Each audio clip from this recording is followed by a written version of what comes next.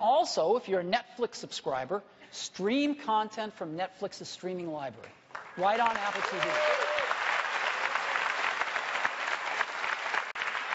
And they have a large collection of movies you can stream for free if you're a Netflix subscriber. You can also watch anything you want on YouTube, including all the HD stuff that they have now. It's really exciting. You can get photos off of Flickr, and you can get video and photos off of MobileMe. And again, you can stream content off your computer, Mac or PC.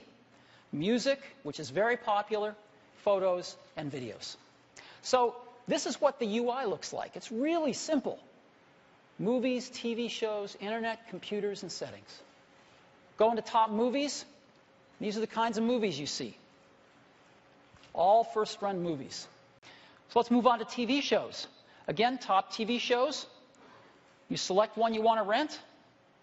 Click a button, 99 cents, you've rented the show. It's that simple. On the internet, you can watch, if you're a Netflix subscriber, you can watch films from their streaming library. YouTube, thousands of podcasts, audio and video podcasts, MobileMe content, Flickr, lots of internet radio stations, again, all available right on Apple TV. It finds my computer on the net. If there were more, it would just list them all. And I could, again, stream my music or whatever.